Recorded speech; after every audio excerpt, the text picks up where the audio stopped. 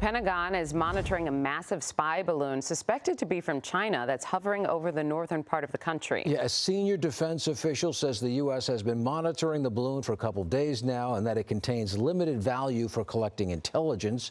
Officials say the balloon at an altitude of 60,000 feet is not a risk to the public. President Biden has decided against shooting it down, but is keeping all options open. They want the Americans to see that they do have the capabilities to put sensitive military collection devices like these over the continental United States.